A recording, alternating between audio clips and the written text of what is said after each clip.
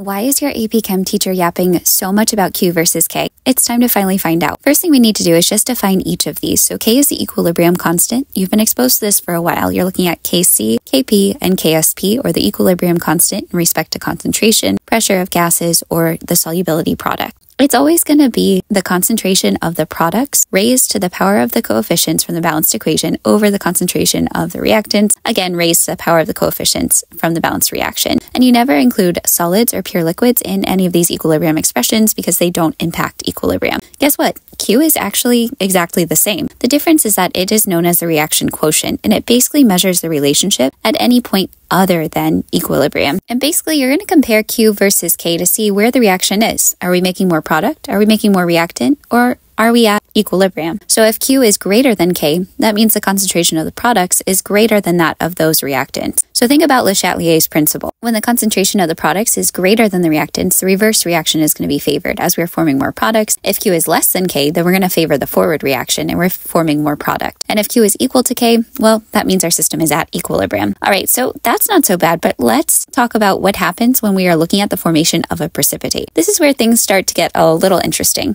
because now if we look at Q versus Ksp, or the solubility product constant, you'll notice that it's the opposite of what we just talked about. So if Q is less than Ksp, this means that a precipitate will not form in the solution because the solution is unsaturated, which is confusing, right? Because if Q is less than Ksp, you'd think that we'd be forming the products. And we do. But when Q is greater than Ksp, the precipitate will form. Why does it feel backwards? It's because in these precipitation reactions, the solid precipitate is your reactant. So we're still following the same comparison that we used above, where we are favoring the reactant side when Q is less than K, and we're favoring the product side when Q is greater than K. The difference is, in these precipitation reactions, the precipitate is the reactant. Follow Chem with Corinne for more helpful short-form chemistry content like this. And be sure to check out my live last chance review for the 2025 AP Chemistry exam.